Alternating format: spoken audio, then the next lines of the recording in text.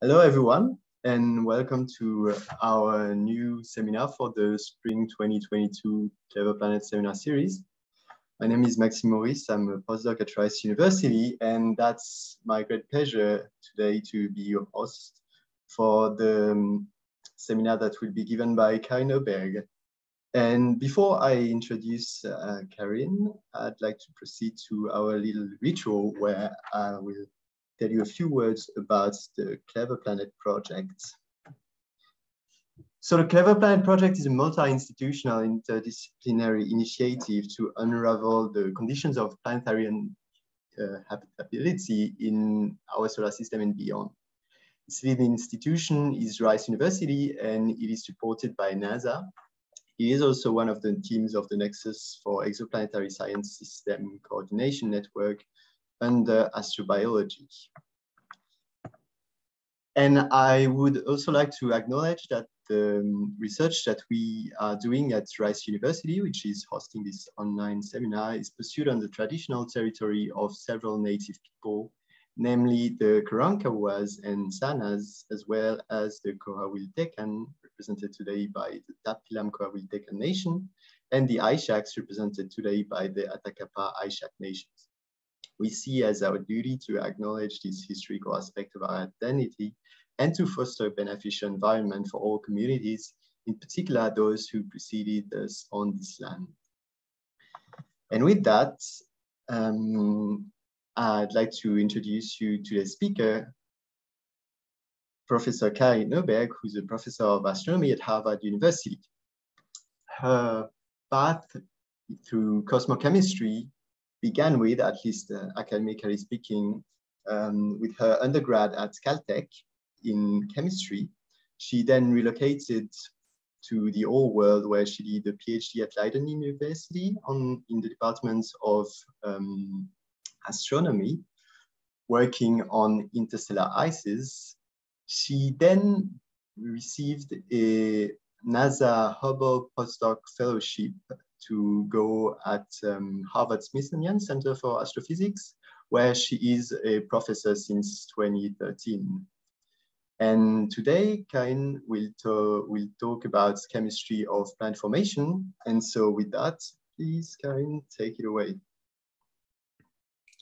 Thank you, Maxime, and thank you to the whole Clever team for this invitation. So hopefully you should be seeing my presentation, which is where I will be spending the next 45 minutes talking about how chemistry impacts planet formation. Before getting into this topic, I do want to acknowledge that this work is only possible because a large number of mostly junior people, so students and postdocs that have done amazing work, both within my group and as collaborators, as well as the funding resources that we have received from different organizations. But back to the topic. As one might assume within this Clever Planet series, the things that's in the back of my head when doing research is, on the one hand, thinking about our own home, the Earth, how this planet might have ended up the way it did. So to understand our own history, our own solar system history. But then, of course, we know now that our planetary system is just one of many, and that being able to predict how often we get systems that are similar or different compared to one that we have is a really exciting prospect that I'm very happy to be part of. And this really, to answer either of those questions, really comes down to understanding the environment within which planets form, which are these disks of dust and gas around young stars, where the kind of molecules you have around is really what sets the composition of the planets that are forming, both their overall composition, so how much of each element that they have, as well as their potential habitability. So do they have the right kind of molecules to host their own organs of life? There are a number of different avenues that you could study these disks and try to figure out what the chemistry of planet formation is like. And I'm going to go through several of them. And I want to start with sort of an historical or inheritance kind of approach. So these disks emerge as a part of star formation. So if you look at how a star like our sun forms, or a solar system like our solar system forms, it begins with these large interstellar clouds, so dust and gas over densities in the interstellar medium, which begin to collapse in on themselves. And to preserve angular momentum, you get a disk. And once everything else, all other material has cleared, accreted onto the star, been blown away, all you're left with is this protoplanetary disk within which planets are forming. And that's the one we really want to understand. But a lot of the composition of this disk depends on the chemistry and physics that preceded it. So if we start all the way to the left, looking at this, at our cloud, at our collapsing cloud, the chemistry there is primarily set by a balance between photochemistry on the one hand, and particularly photodissociation, and how fast you can form new molecules, both in the gas phase and on the surfaces of grains. And as you get further and further from the edge of the cloud, so deeper and deeper in, the balance shifts from things being quickly dissociated to things being formed. And also at the same time, both the gas and the grains get colder, and you can form more and more things on the surfaces of grains, so forming different kinds of ices. There are many things here you could talk about, but I just want to point out a couple of things, which is that because of the way that the gas chemistry works, the gas and grain chemistry works in these clouds, a lot of the carbon goes quickly into carbon monoxide, or CO, in these clouds. Most of the remaining oxygen goes into forming water on grains. And most of that grain surface water stays on the grains, forming a water ice. And most of the nitrogen, we think, goes into forming N2. So this means that long before we start forming planets, we have already moved these really important, biogenically very important elements into specific carriers that is going to matter for the future chemical trajectory. Based on both observations and theory and solar system observations, like solar system missions, we have some idea of what the budget, the oxygen, carbon, and nitrogen budgets, what they are at the onset of star and planet formation. Importantly, as I already said, a lot of the oxygen is in CO and water. Most of the carbon is in CO or in refractory grains. And while we can't see most of the nitrogen, we think that most of it is in molecular nitrogen.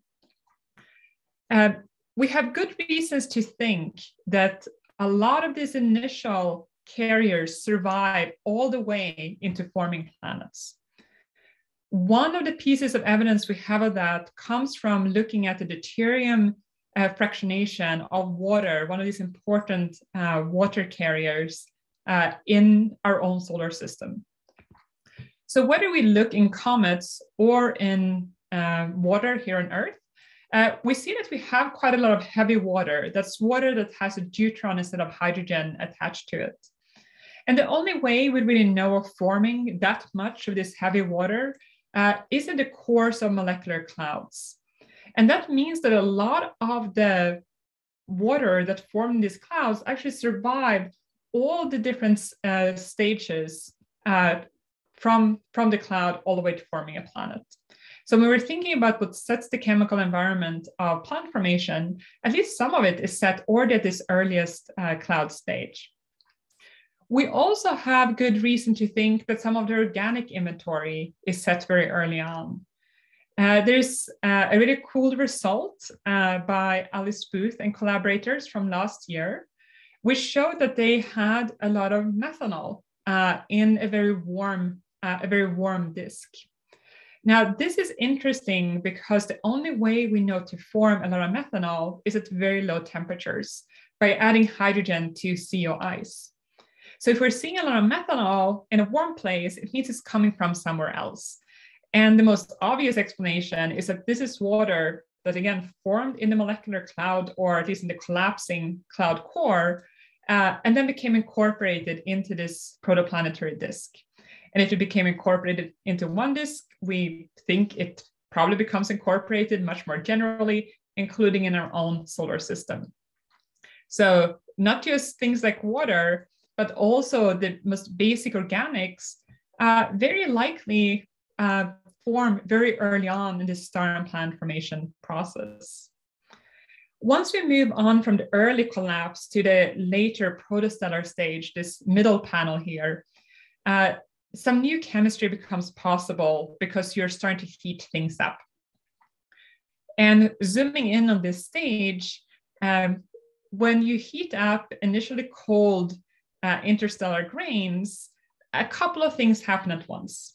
You do lose some of the icy mantle, the most volatile part, into the gas phase, but also you start enabling the moving around or diffusion of atoms and radicals and molecules in these icy mantles. And that really allows you to kickstart a very complex organic chemistry. These complex organic molecules can then be returned into the gas phase close to the protostar, either because of passive heating or because of different kinds of shocks. But the ones that do not get into the gas phase through these different kind of processes should become incorporated into the nascent disk. So at the time when you are forming your protoplanetary disk, we think it's forming not just with water, not just with simple organics, but with this very rich organic chemistry already in place. The disk itself, and I should say that the reason we know of many of these organic molecules is that we do see them. We see this very complex spectra towards protostars. They're extremely rich in a lot of these complex organic molecules. So by the time we arrive at the disk, we have this whole heritage of molecules and chemistry that we need to take into account if we want to predict the composition of a nascent planet. And when thinking about that, though, we can't just assume that this is it. That by the time we get to the disk stage, all we're doing is taking this initial and inheritance of molecules, just placing them at the right, like uniformly across the disk, and that's it to interpret what is the molecular environment that planets form in. And the reason we think we cannot do just that is that disks have this really interesting dynamical and chemical structures all on their own. So this is a cartoon of what we think a disk is like, both dynamically and chemically. So we do have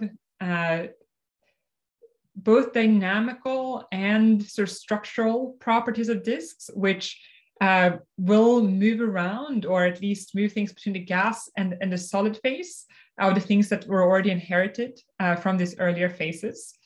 Perhaps most importantly, we have so-called sublimation or condensation lines, which is going to determine if things like water is mainly in grains or in the gas phase.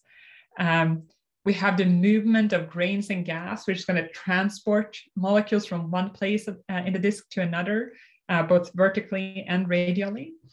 But we also have surfaces of disks which are very exposed to radiation from the star. And we would expect that that's going to lead to the production of another generation of molecules that could be used both to understand what the disk is like, so what the dynamics and the sort of radiation environment of these disks are like, but also that might affect the composition of nascent planets if we have circulation between the upper and the deeper layers of the disk. Now, how can we go about actually testing these ideas of this rich inventory and these sort of redistributions of molecules and new productions of molecules in disks? Well, one way is to look at them and to observe disks. Right now, the best tool we have is ALMA, this beautiful telescope in the Atacama Desert, which has the resolution and also operates at the right wavelength to observe molecules in disks. One thing, like so what I'm going to be talking about the next at least 20 minutes or so is how we have been using ALMA to really map out which molecules are where in these planet-forming disks. The way that we do it is that if we're thinking about the light that we get from disks, it's basically a thermal continuum, and on top of which we have emission lines. Now, if you integrate over a large swath of this continuum, you will get gorgeous images like this. This is from D-Chart, just showing the thermal emission from a disk. But if you isolate the wavelengths that corresponds to a single molecule, then you can get an image of just where the emission from a certain molecule in this disk. So this is what we have done within the ALMA large program maps. So this was a large program, not just in the number of hours, but also in the team that was involved in realizing it. And I do want to call out both my PI colleagues, as well as the large team of, again, mostly junior people who did amazing work to bring the ALMA observations into really interesting science, only a fraction of which I will have time to show you here. So what we did with ALMA was to focus on 5 disks. And for these 5 disks, we looked at a little bit more than 20 molecular lines in 2 different wavelength bands, so we could get some idea about excitation as well as just emission from individual lines. And what it looks like, or at least what about half of the data looks like, is this. So these are our 5 disks in the dust emission, and these are the same 5 disks in about 20-ish molecular lines that we got from maps. So in the blue disks are showing different molecular lines, their distribution, and each disk is a different row in this image. So when you have this wealth of data, it's very high resolution molecular data towards protoplanetary disks, there's a number of really interesting questions that you can start to answer that are really trying to understand what the environment in which the planets are forming, what that is like. One of them is that you can just begin to check how does the chemical or molecular substructure compare to the dust substructure, the structure that we see in the thermal emission from dust. Reasons you might want to understand that is that we think a lot of this dust substructure is caused by planet formation, including some of these dark lanes that we see here. May very well be where planets are right now forming, accreting material. So we would like to know what the chemical environment is like inside of these gaps, these dust gaps, and are these dust caps in part caused by chemical considerations? Or can we tell what kind of chemical composition a planet will have that form in this kind of gap? Those would be some of the typical questions we would like to answer. As you might be able to tell already from this overview picture, we do see structure in the molecular emission. I think it's a little bit easier to see if we zoom in on like one of the molecules, perhaps the one that's the most commonly observed, that is CO. So this shows just CO data towards the 5 disks. So each of the columns is a different disk, and each of the rows here is a different CO isotopolog. So CO, 13CO, C18O, and so on. And what you can see emerging here with CO, which we think should mainly be tracing what the gas is doing, is that it's not uniformly distributed. There is some structure to it. And we can try to compare this with what's going on in the dust.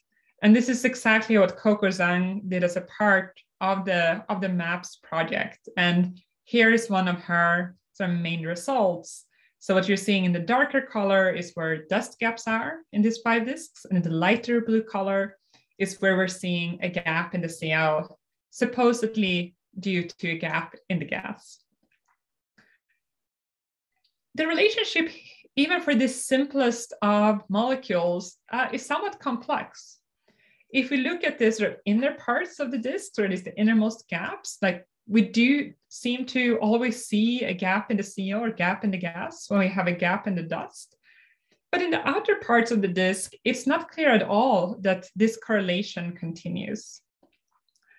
We don't know yet exactly what this is. It could be that you have different kinds of planets carving out different kinds of gaps. Or maybe the geochemistry is not as easy as we thought and doesn't trace the gas as well as we often assume, or at least hope that it does. So I think there's some really interesting both chemical as well as the planet formation dynamical questions that are opening up as a result of this work. CO actually shows some of the least substructure, though, of the molecules that we were looking at. If we look at one of the disks, HD163296, and we compare what we see in CO compared to 4 of the other molecules, CO actually looks pretty mundane. When we look at things like hydrogen cyanide or C2H or HC3N, we see a lot more substructure with up to 4 rings in the case of HCN. So when we're thinking about these molecules that seem to be doing more than just tracing the gas, what are they caused by? A first way to look at this is to compare how this chemical substructure, how that compares with the dust substructure, just as we did for CO. The way that Charles Law visualized that is what you see here. So first of all, you have in the background, so in the x-axis is the radius of this disk, of one of the disks. In the background, you see the dust. So where you see darker lanes, there are dust gaps. Where you see brighter colors, there's a dust ring. And then you see the circles, which are a gap in a molecular emission, and the squares, which are a ring. So with this kind of images, we can start to see some correlations between what's going on in the dust and what's going on with the chemistry. So some of the time, we do see that a gap in the dust corresponds to a gap in many of the molecular emission. So maybe here we're just seeing missing gas where we're seeing missing dust, similar to how we can interpret some of the CO structure maybe. But there are also times when we see when we see a gap in the dust, but we actually see a ring in most of the molecules.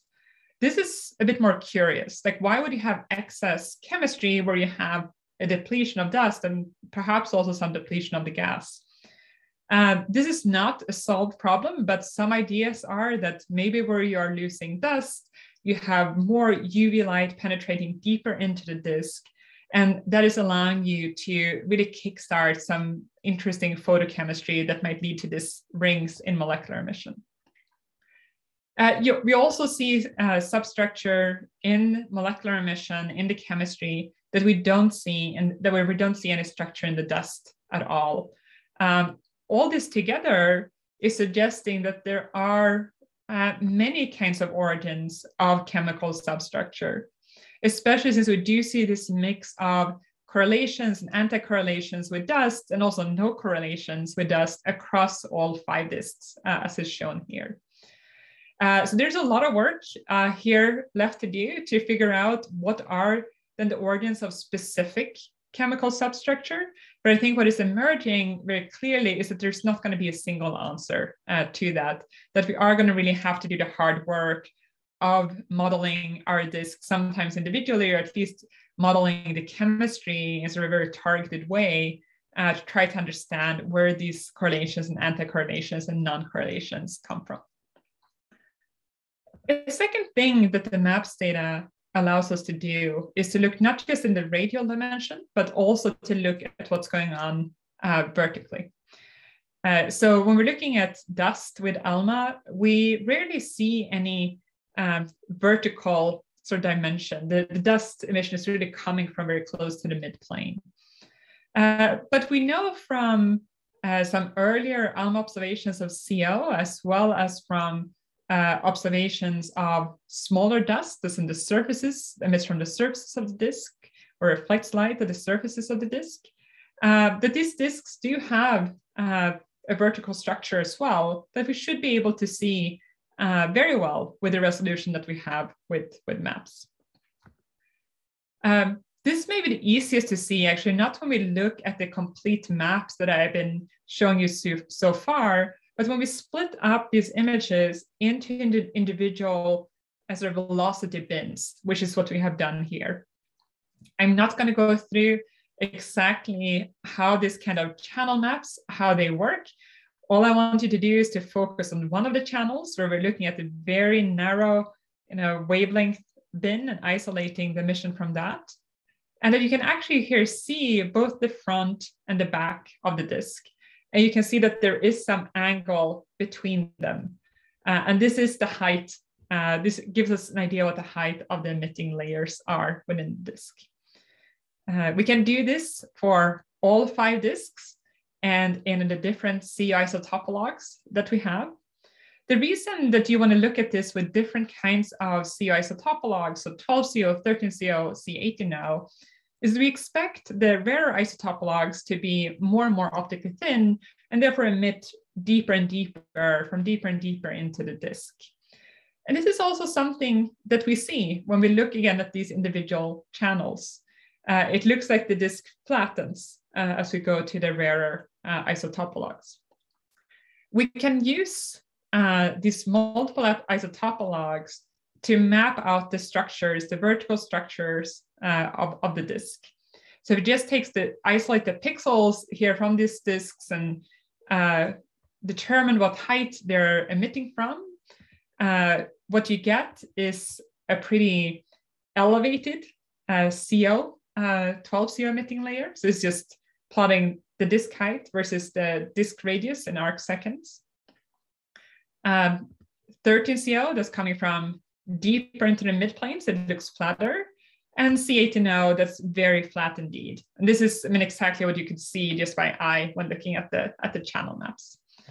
But what's really cool is that you can also use the line strengths of these different isotopologues to say something about what the temperature of the disk is like. We think most of the CO, 13CO, and C18O emission should be optically thick. And that means that the line intensity depends on really just on the gas temperature within which CO is emitting. And we can then use that to tell what the temperature of the disk is at different disk heights and disk radii, giving empirical maps of the temperature distributions in disks, which is really important. This is what it looks like more quantitatively for our 5 disks, again, from Charles' law. This is really important when we try to predict planet formation, both how efficiently planets form at different parts of the disks, as well as what their possible compositions could be, since the latter also depends on the temperature and therefore what elements are available in the gas phase and on the grains that the planets are forming from.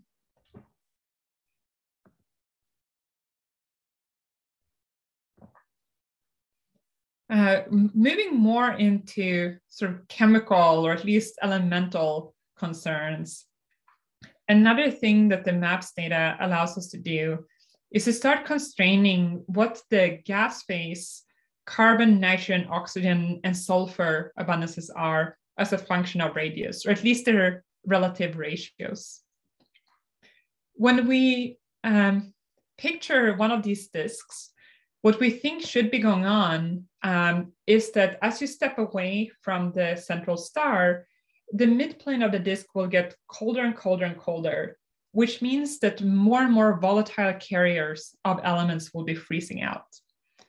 because the main carriers of different elements like oxygen, carbon, and nitrogen have different volatilities, this will lead to different elemental composition on the gas, in the gas as well as on dust as you step away from the star.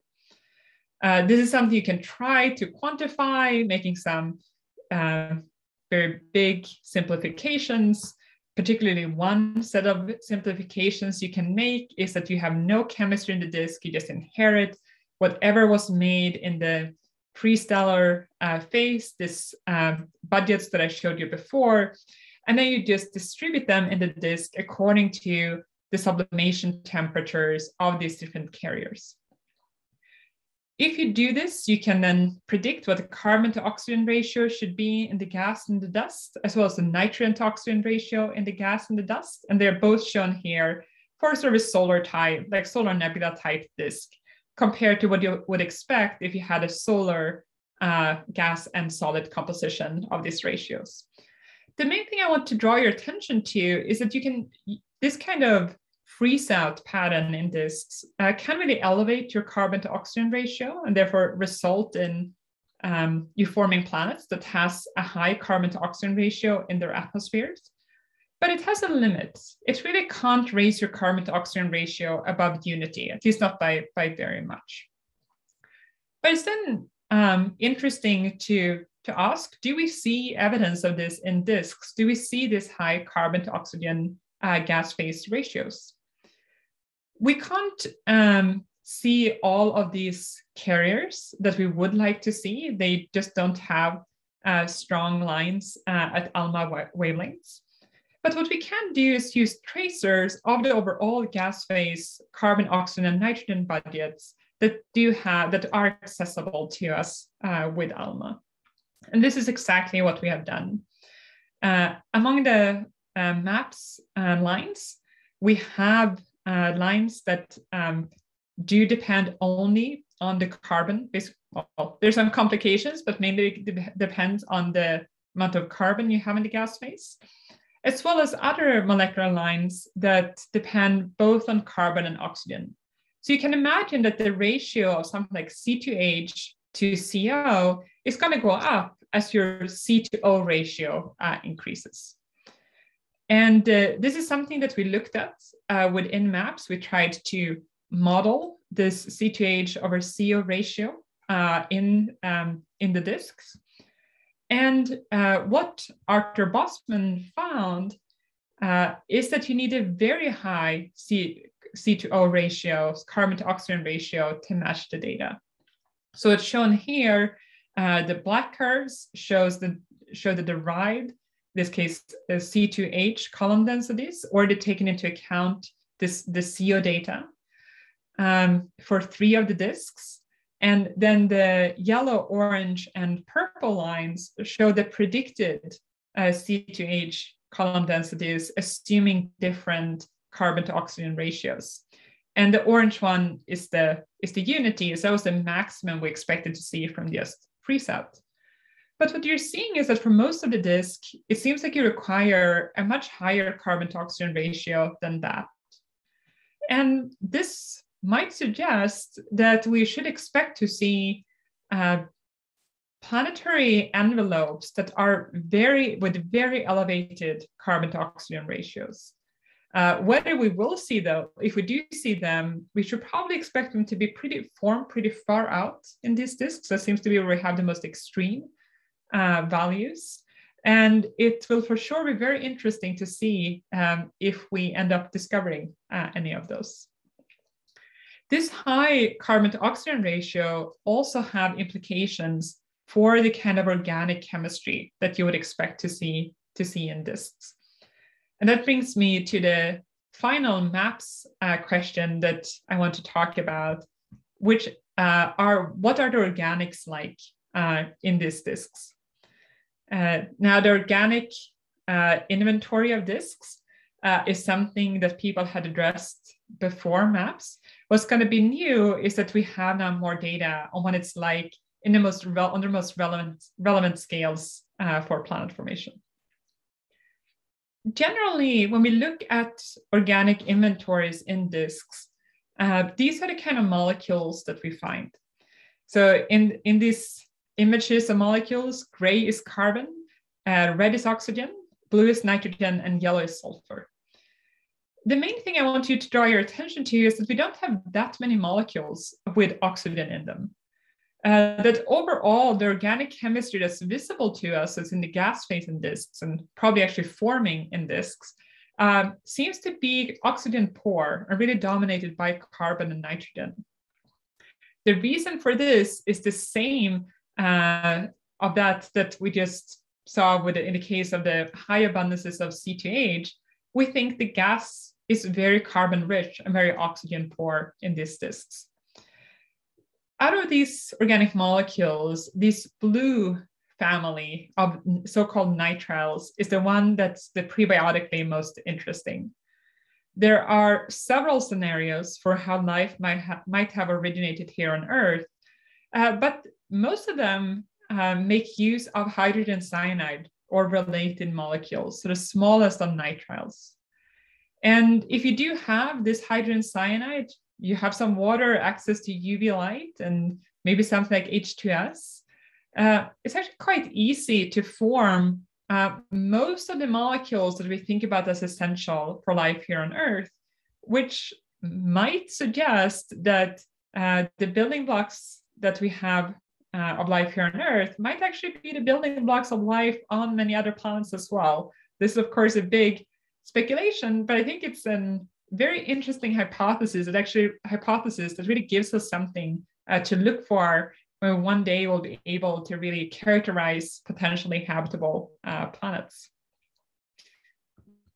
Within MAPS, we did see a lot of hydrogen cyanide, so the smallest of nitriles. It was actually one of the molecules that showed the most structure. So we have a lot of substructure, a lot of rings and gaps in hydrogen cyanide. This means that it's very unevenly distributed in the gas. So planets forming at different radii would have very different access to hydrogen cyanide during the formation stage. But if we focus at the inner part of the disk, where we think that most of the planet formation is happening, so let's say on a scale smaller than the solar system, then a somewhat more consistent picture emerges. So what we, I should say one more thing, that actually we also know that a lot of the hydrogen cyanide we are seeing, at least in the inner parts of the disk, the emission seems to be coming from close to the midplane where planets are forming. So we're seeing the right scales both radially and vertically when we're looking for this emission. But when we are just combining like the information we have about hydrogen cyanide and inner 50 AU of our disks, as I said, we do get a rather consistent picture. So what's shown here is our hydrogen cyanide abundances compared to our estimated water abundances. This comes from models, so they are at best order of magnitude estimates. But we see that overall, we have in 4 out of 5 disks, about 1% or so hydrogen cyanide compared to water. This is very similar to what we find in comets in the solar system, which is shown here with the gray overlay. So in most comets, you have somewhere between 0.1 and 1% of hydrogen cyanide compared to water, suggesting that the environment within which other planetary systems are currently assembling might not have been that different compared to our own solar nebula. What's also exciting about this MAPS disks is that we don't just have this simple nitrile, HCN. We also have a couple of more complex ones, in particular HC3N and CH3CN, or acetonitrile, which tells you that this nitrile chemistry is already becoming quite complex by the time that planet formation, or like by the time so atmospheres of planets, for example, are assembling. And that planets really are forming in a chemically very rich environment, not just because of inheritance, but also because of this in situ production of this kind of nitriles, simple and complex nitriles. So if we return to our sort of inheritance plus in situ cartoon, what we have is that disks form already inheriting this very rich chemistry. They have, the volatile budget is already set. Some initial organic building blocks is set. Even some of the more complex organic chemistry already comes before planets start even forming. But also during planet formation, you have this new generation of organic molecules forming, and it seems like the high carbon to oxygen ratio in disks really favors the formation of the prebiotically most interesting molecules, in my estimation, which are these nitriles. This is all I want to say about the observations, but this is not where you want to stop if you want to try to understand the chemistry of planet formation. Since in the end, all observations can give is really a snapshot of, sort of a limited snapshot of the chemistry that's going on right now in the disks that you're observing. It doesn't directly tell you where these molecules come from or where they're going.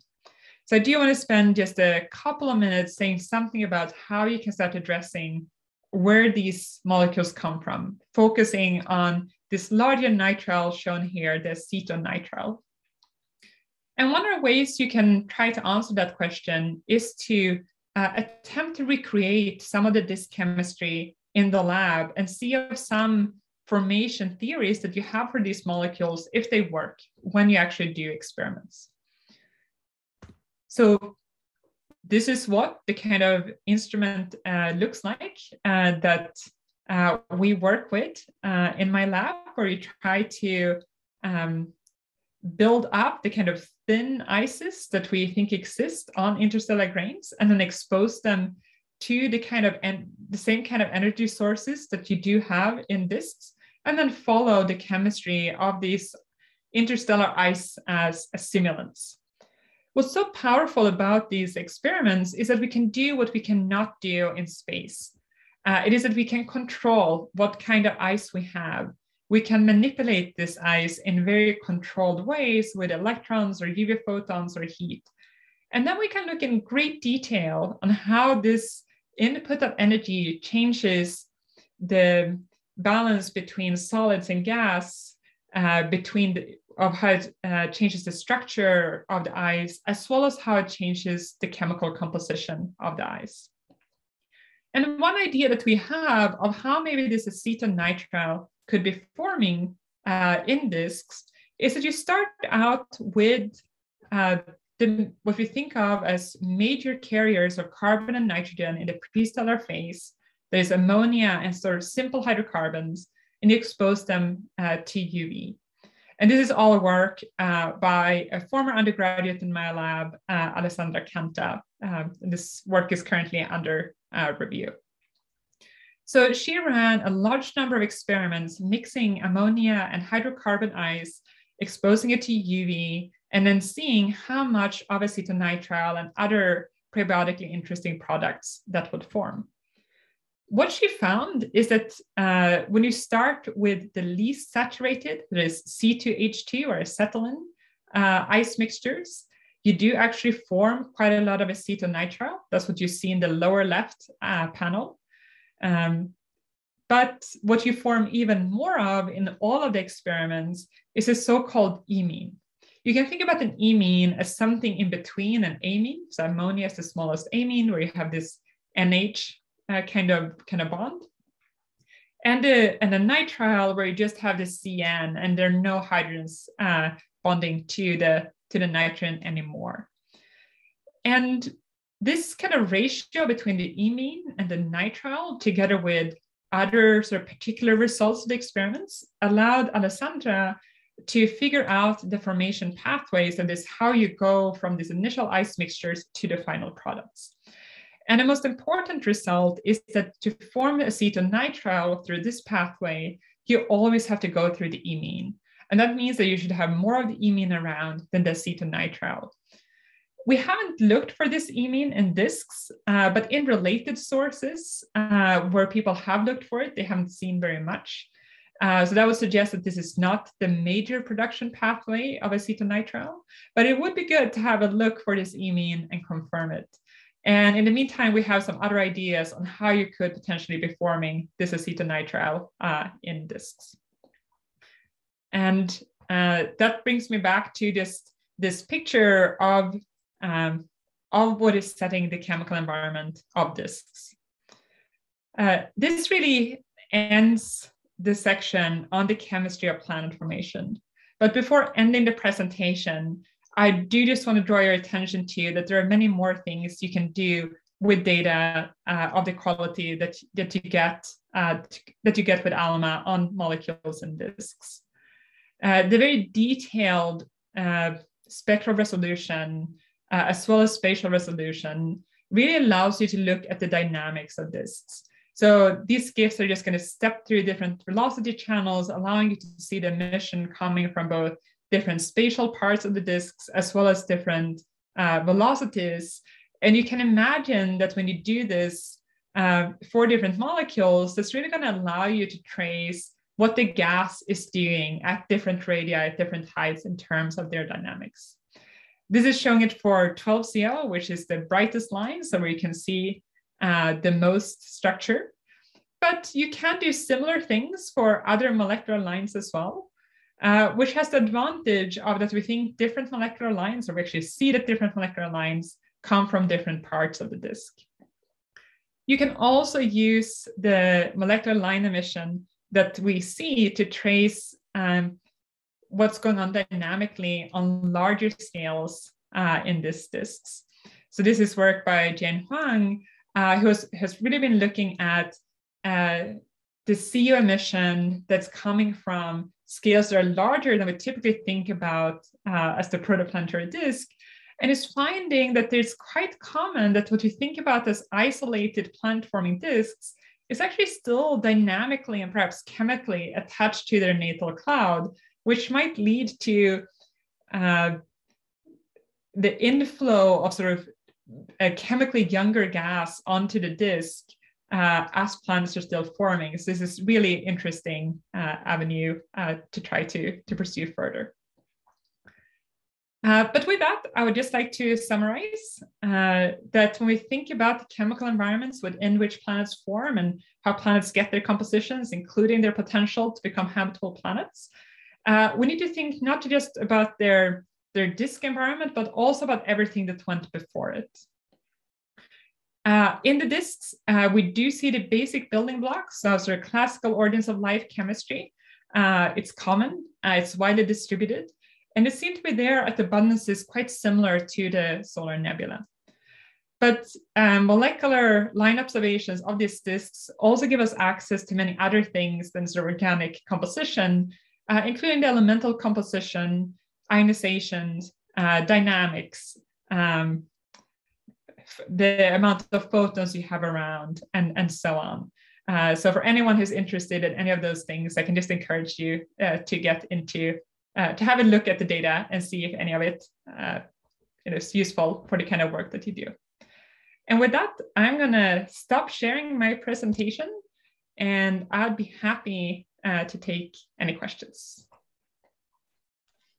Thank you very much, Karin, for this really nice talk full of very interesting science and exciting observations. So for the question, two options: either you can type your question in the Q&A section, or you can also raise your virtual hand. And if you're a panelist, you can directly speak. If you're an attendee, then you can raise your hand and we can allow you to speak. So to begin with, we have two questions in the Q&A section from Maitreyi Bose, who says, thanks for a great talk. I have two questions. One, when studying vertical chemical structures, how does one correct for orientation of the disk, or is that unimportant? Would it be better to compute the relative ratios of isotopologues and then study the slice data? And then the second question is, can you talk about the ice experiments that you are doing with your team on sulfur-bearing compounds? Yeah, no, thank you for those questions. So I don't know with orientation, if you mean inclination of the disk. I'm going to assume that that's what you mean, since that's the most obvious thing you do need to take into account. Yes, it's really important. And it's actually, sometimes taking that into account is how you get the height of the emitting layer in the first place. And it's only if the disk is sitting at sort of favorable inclination that you actually can get you can see the separation between the back and the front of the disk, and therefore get this emission layer structure. If the disk is like that, you would not be able to do it. When talking about the isotopologues, well, it's hard because the isotopolog emission is mostly, I mean, even for C18O and definitely for 13CO and 12CO, it's optically thick. So it depends what you mean. You can try to get the vertical structure by looking at the temperature of a molecule, which you can do either from comparing multiple lines, if the lines are optically thin or marginally optically thick, or if you have optically thick lines that then you can directly correlate to temperature. But then you need to first know your temperature structure. And the way we know our temperature structure is by doing this kind of vertical layer analysis. So I would say it's Richard Teague as well as Charles Law and other people have written quite a lot on how you can get this sort of vertical information from the disks, but taking into account their inclination is definitely important. So we don't have any published results on using sulfur-bearing molecules in the ice. We have recently started to do experiments on it, though actually in our case, it has not been to look at the sulfur chemistry directly, but rather to use sulfur-bearing molecules as sort of co-reactants with other chemistry we're interested in. But since that is not published results, I should probably not steal my postdoc's thunder by talking too much about it. But if you're wondering why there isn't that much sulfur-bearing sort of ice chemistry in the literature, it is because many of the sulfur-bearing molecules are a little bit nasty to work with. So you have to be careful, and they tend to sort of gunk up some of the experiments, but it is definitely possible. You're seeing more and more work on it, both in our labs and in other labs. All right, we have a second question in the Q&A. So I'm going to read it by Lisette Gavilan. Thank you for this wonderful talk. The movies of gas kinematics are amazing. Question: the low C2O ratios that enhance organic chemistry remind us of Titan's reducing atmosphere, which is rich hazes. Could we expect an efficient production of hydrocarbons in the disk as well? Could such reduced organic chemistry play an important role in planet formation?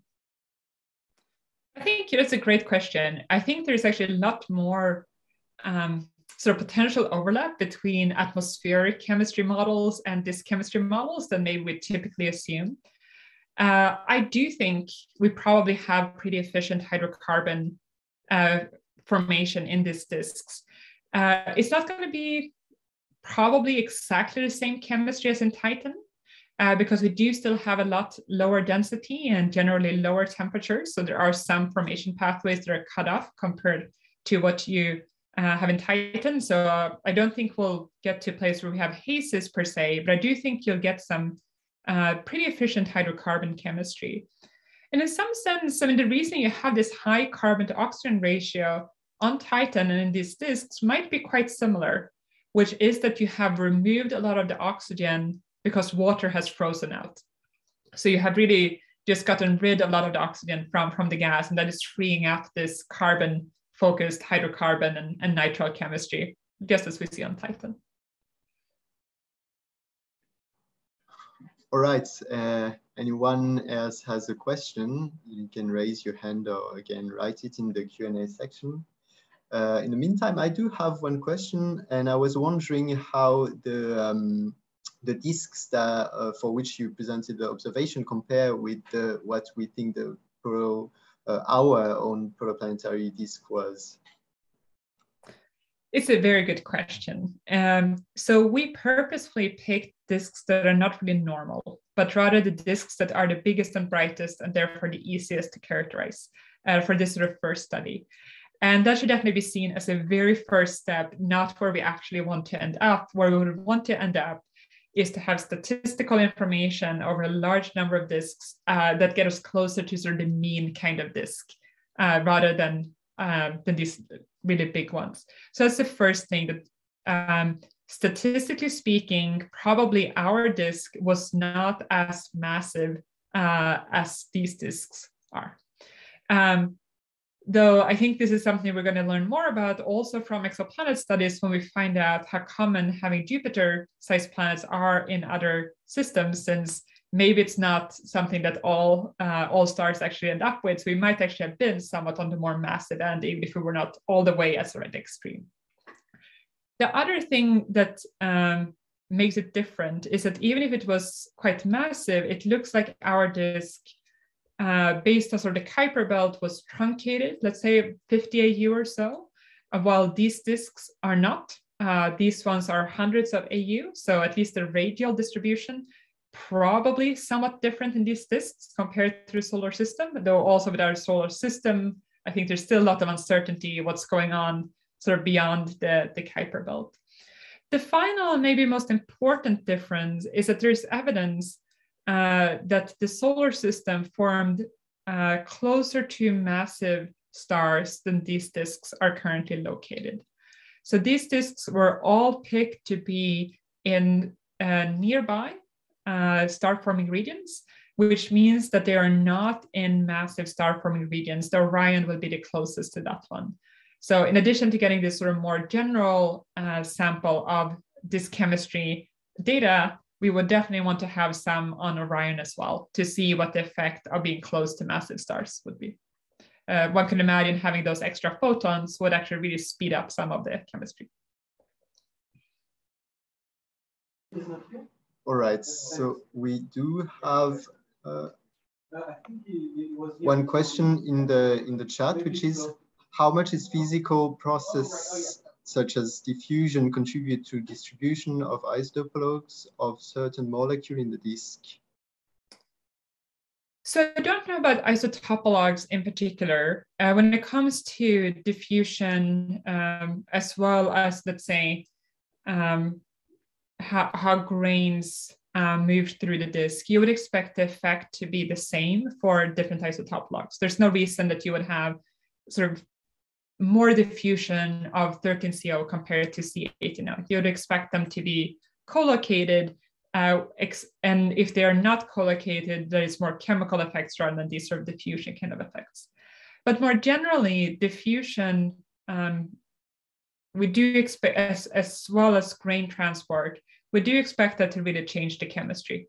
So when we're thinking about sort of the overall chemical landscape, it is really important both to take into account diffusion and therefore know what the turbulence of these disks is like, as well as to understand how much grain growth and sort of grain transport, how much that is going on, because that can really operate on the same time scales as the chemistry, and therefore really change things around compared to what you would expect from a passive disk.